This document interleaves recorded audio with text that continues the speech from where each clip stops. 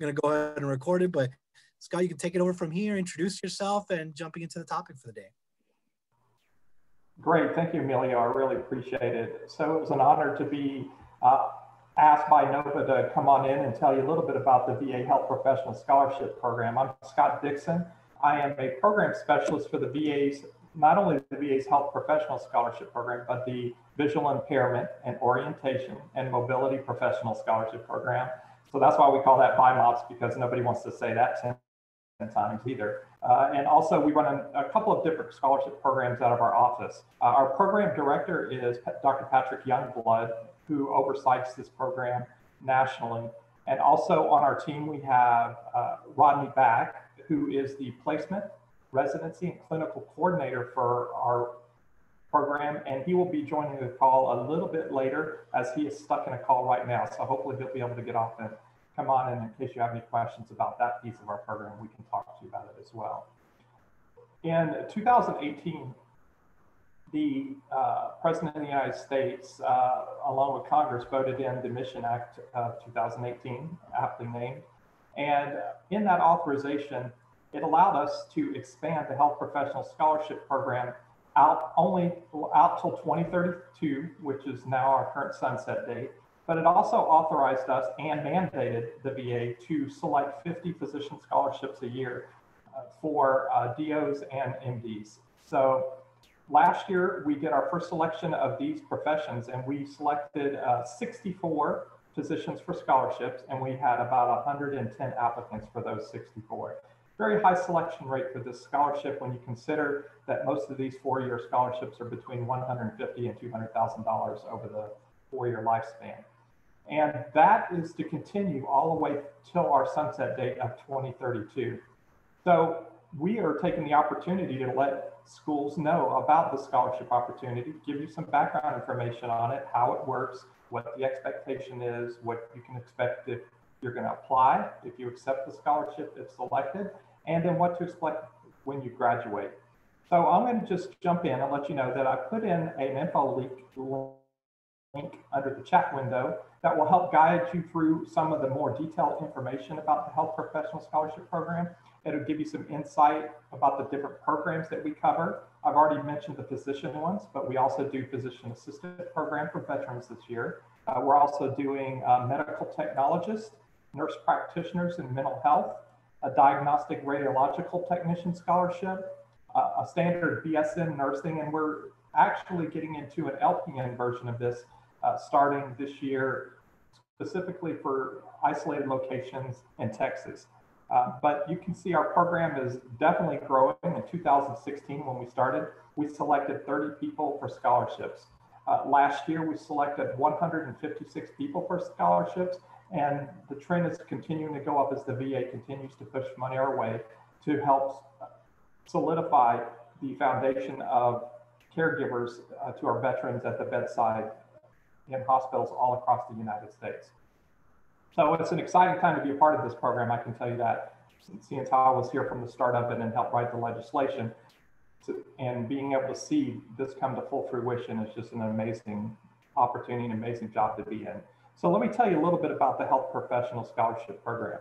Like I already mentioned, the occupations we're targeting, and those are identified clearly in the hyperlink that I sent you. And it doesn't really matter where you're at in your education. For physicians, we like to pick you up before you even get into the physician program, right before you even start. We want you to be able to take full advantage of the scholarship and be able to get the most amount of money without ever having to use FAFSA or any other support to pay for your tuition. The other programs, though, physicians assistants, DRTs, and all these other programs are directly, it's a year-for-year exchange with 2 years, and we do target those that require the least amount of education. But that doesn't work the same for physicians. It's also important to know about the physician scholarship side of this, that there's no veteran requirement. You don't have to be a veteran. Your mom and dad don't have to be a veteran or anything like that. It's open to all U.S. citizens. And that U.S. citizenship needs to be by naturalization of birth. The scholarship does not allow us to take people that are on green cards. And so that's part of the eligibility. To be eligible to apply, the first thing you need to have is an unconditional acceptance into a college or university for the degree program that we're seeking. And so if you're going to be a DO or an MD, you need to have that unconditional acceptance prior. If you're having to do some prerequisites and your acceptance into that physician school requires you to complete a couple of courses, then those courses have to be completed, the grades have to be posted, and the school has to submit unconditional acceptance before you'll be eligible. Now you can apply while you still have those conditions, but you can't be selected until those conditional requirements are cleared up, and you have to submit a letter showing that as well. So that's the initial eligibility piece of that. And there's some other smaller eligibility, and if this is something that you want to consider to apply for, then it'll walk you through what we're looking for. It'll tell you what makes you ineligible. There's some other things about if you were involved with illegal activities or something, things like that, or drug charges, losing your license for malpractice, all these kind of things that kind of play into that as well. But those are all clearly outlined in the application process, and it won't be vague for you. So, and you also must complete a background investigation. The background investigation will not be conducted unless you're selected. And then it's called a tentative selection until you pass that background investigation, and then you'll be offered a final award if selected. So that's the basic eligibility. What's great about VA HPSP is, number one, we also pay, we pay for the tuition 100% while you're in school, but we also pay for mandatory fees, with the exception of health insurance, dental insurance, or any kind of life insurance like that. We won't cover that. And we won't cover like travel expenses if you're wanting to do a Australian clinical or something like that, some special unique thing like that. We won't cover travel associated with that. We'll still cover the tuition for the actual class, but we're not going to pay for the travel expenses for that. And we also provide a monthly stipend while you're in the program. The monthly stipend is currently $1,142 a month while you're in school. So say, for instance, you go to school January through May, you decide to June and July, I'm not going to take any classes. During those months, you do not receive the stipend. So as long as you're in school at least one day, you receive the full amount. But if you don't go to school at least one day, then you're not. And clinicals count towards being in school. So if you're in a clinical or if you're in a research project or something like that, that counts towards being in school. And so you'll receive the stipends during those months. We also provide an annual book stipends for physicians. It's $1,500 a year. It's paid at the start of the year. So if you're selected for a scholarship that starts in July, you'll be paid $1,500, and that'll be the amount for the full year. I've also been authorized to allow for paying additional amounts above the $1,500 as long as the student is able to provide those book stipend receipts in excess of $1,500. So you have to show the receipts up to $1,500 and then the amounts over $1,500. We understand that some schools could be as much as $2,500, $3,500 for the first year and second year. So that's what we cover. Now, I'm trying to make sure I covered all the things we have. Oh, VA HPSP is a non-taxable scholarship program. So if you're selected for the scholarships, you're not going to receive a form from us showing this benefit that you receive because it's a non-taxable scholarship. And so that's the benefits of being in the HPSP. The process is simple. You apply. Once you're ready to apply, you do a preliminary application. It asks you a whole bunch of questions. You answer some essay questions, provides awards, professional activities. You provide academic, not academic, I can't think of the other thing off the top of my head right now, but you fill out a whole bunch of questions on the initial application. Once that initial application is done and you submit that, the system generates a brand new email to you and says, hey, thank you, but now here's some more stuff you got to do. And so they send you a link to go in and go and provide 2 recommendations at a minimum, unless you're a VA employee or previous VA employee, and then you have to provide that 3rd one. You also have to do an academic verification, provide a resume or CV, and transcript supporting a cumulative GPA that the system asks for. And all of this is built into the system. once you're ready to apply. So I'm not telling you anything that you can't figure out on your own, but that's just the process. And then once your application is submitted, I review it. I make sure that you're eligible. I make sure that you provided all the information. I do not evaluate your essay questions. I don't go and say, hey, you didn't fill this out or you didn't fill that out. That's your responsibility, but I make sure that you're eligible. Once I make sure you're eligible, I forward that to the selection committee. Selection committees, your application is scored by 3 individuals. They score your cumulative GPA. They score your recommendations. They score awards, professional activities, organizational memberships, veteran status, the school you're going to, how much it's going to cost to support you through the entire education program.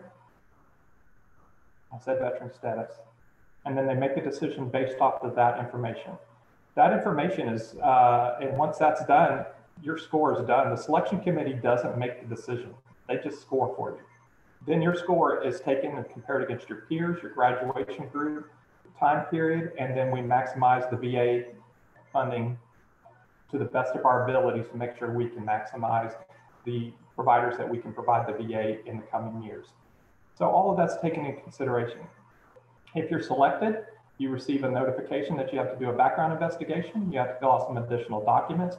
And I want to tell you about one of the most important pieces of document right now, because we're at that point, and that's called the mobility agreement. For VA HPSP, you have to be mobile. Basically saying that after graduation, you have to be willing to work in a facility that might not be in the state, that might not be in the region that you're wanting to work in. So please, that is one of the biggest considerations we tell individuals before they apply for the scholarship. If you are not mobile, this is not the scholarship program for you. You have to be mobile. I know that for physicians, if you're going into general practice, you're going to be able to pretty much go anywhere you want to go because there's plenty of openings. But for those individuals that want to specialize in a fellowship after residency, you're going to be limited on the places you can go, and you need to have the flexibility to go to where there's an opening and a need, the highest need in the VA. So just keep that in mind as we're discussing this, and I'm hoping Rod is going to be on the call shortly. This is his area of expertise. I know a little bit about it. Okay, so for the residencies, for the doctors, they're placed with the AMA.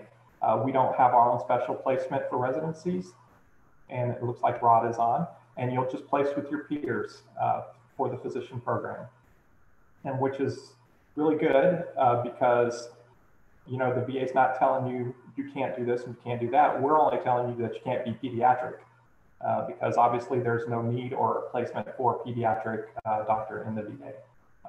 We are going to work with you. We want to work with you the best we can for residency. We're going to support you through your residency. And when I say support, I mean, we're going to wait for you. We're going to defer you through your residencies. And that deferment does not increase your service obligation like with the other programs that we have, like the PAs, the DRTs, the pharmacists, who all have, if they want to do a residency, it increases their amount of service obligation. But then if you want to do a fellowship, again, we're going to support you through that fellowship, and we want you to specialize, and we want you to do what you want to do. But like I said, just be advised that specializing limits placement availability. And I'm going to let Rod talk more about that here in a few minutes. So I always like to reemphasize that mobility agreement, because some individuals get into it, they get all the way through the selection process, and then they realize, hey, wait, I might have to move. Well, yes, and we're not keeping it a secret, it's out there. There's a high likelihood that you're going to have to meet the needs of the VA at a location other than when you're currently at, even where you might complete a residency or a fellowship. So the placement process, how that works is, once you are within 6 months of completing your residency, Rod Back, who I'm going to let talk for a few minutes here, will tell you a little bit about how that process works after residency, how you would potentially be placed at a location, and I'm going to go ahead and let Rod jump in real quick and discuss that. Rod, you there? I'm here, Scott. Can you hear me? Yes, I can. Go ahead, Rod. Okay. So as far as the placement process, I'm assuming these are all physicians, is that correct? Or medical students? These are all students that are currently in pre-med, I believe. Okay.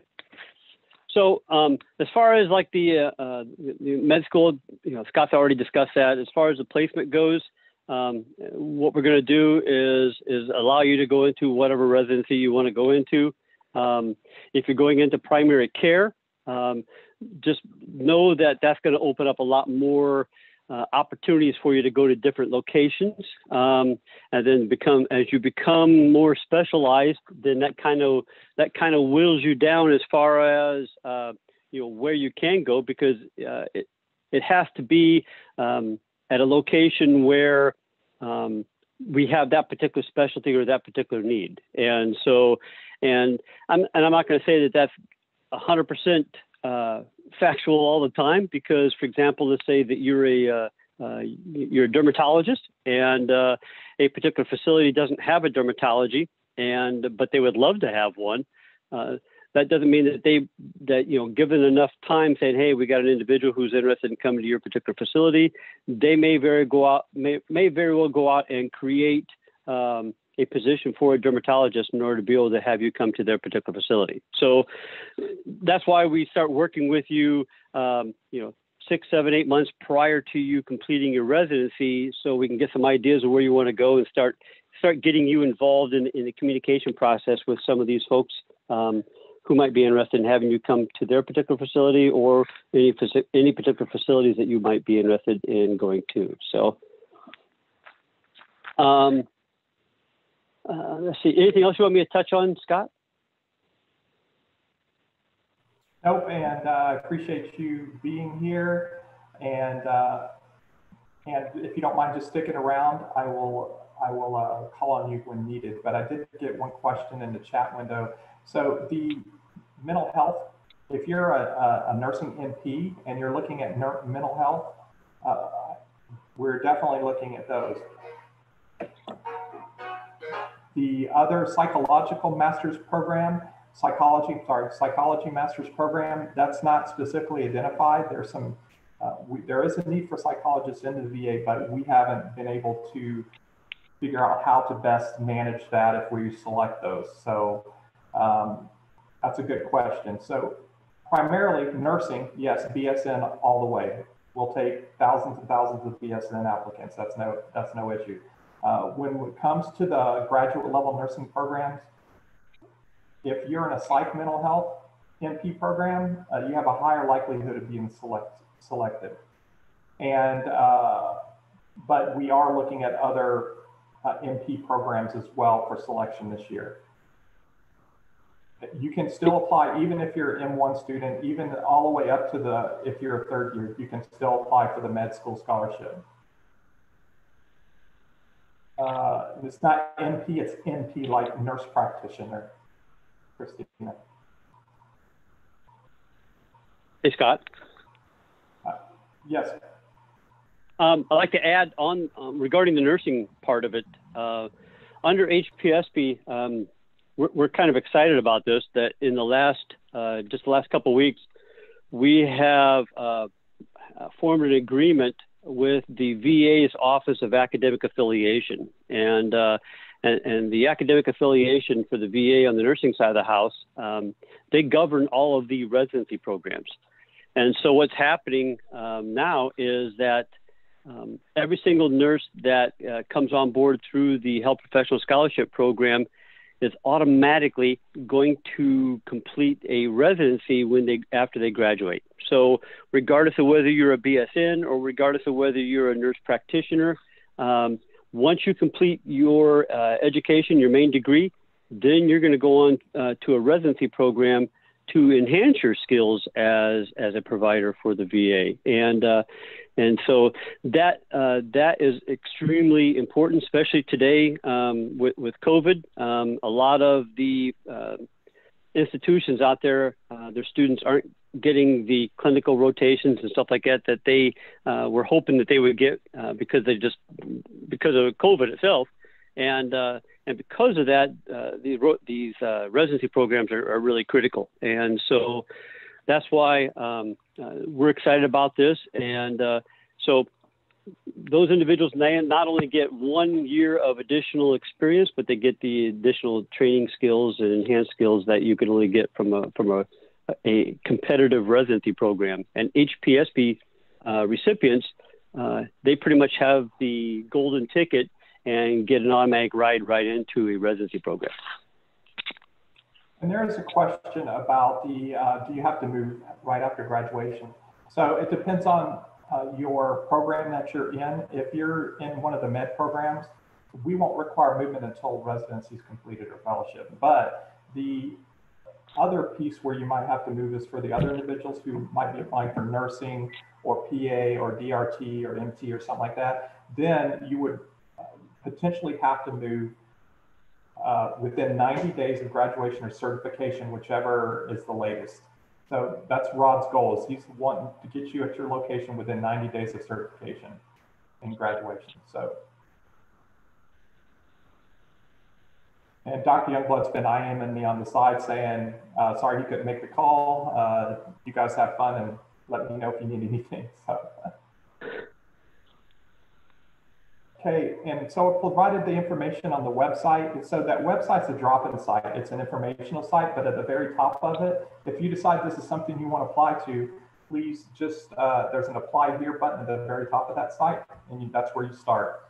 And I apologize ahead of time that ID process is a pain, and we realize it, but it's something that we just have to go through to get a third-party, somebody validating a third-party login so it's safe or whatever. So just bear with that part of it, and once you get through that, it'll be a lot better. The PA, the website says being a veteran status is a requirement, and so that's a good point, Ivana. For PAs this year, we're only authorized to give PA scholarships to veteran students. That's a regulation that authorizes it. We weren't going to select any PAs this year because the numbers have gone way down. But legislation requires us to do a pilot program for PA veterans. And that's the only reason we're selecting any PAs this year at all. And feel free to jump off mute real quick. And if you have a question, please feel free to ask it. I pretty much covered everything about this program. And I know I went into a whole bunch. And MD and DO is open to everybody. Yeah, it doesn't matter. The only one that has the veteran requirement is the PA program. I have a question. Go ahead, Elizabeth. Is this program also for pre-dental students? Not for pre-dental. Dental is one of the programs we could grow into in future years, but not this year. We just did not have the capability to do that this year. Okay. I have a quick question. Go ahead, Grace. So on the website, I'm reading it says physician, and then it says 18-month service obligation for each year of support. Can you expand on that a little bit? Yes. So physician is the only one that doesn't have the year for year and the minimum of 2-year service obligation. Physicians and a DO, they're all 18 months with no minimum. So it's for every year of support, it's 18 months of service obligation. That service obligation, so if you come in as an M1 and you're wanting 3 years of support, you're going to give the VA 4.5 years, so 4.5 years back. And then after that service obligation, well, that's not really important to this meeting, but so physician's the only one that has the 18-month per year of support. Okay, and does that include residency and fellowship as well? No, the residency does not count at all. So if you jump in and you're selected for the scholarship and you require 4 years of support, the maximum service obligation is going to be 6 years. And so the residency does not count. It doesn't add to the service obligation for MDs and DOs. For anybody else who requires it, like pharmacists who like to go to P1 and P2 after pharmacy school, those are a year each. So for each year that you go to one of those type of residencies, it adds 6 months to your service obligation. So it's a 50% add-on to your service obligation. So 1 year residency adds 6 months of service obligation, except for MDs and DOs. Okay, great. Thank you. No problem. And for this obligation, does undergrad, is it factored into that obligation, or is it just for medical school? The service obligation is computed as part of your contract. So there won't be any surprises. You'll know exactly how long your service obligation is going to be. And if this is for a BSN, or an MP scholarship, you'll know that you're going to have the additional service obligation based on the requirement to attend the residency. Okay, thank you.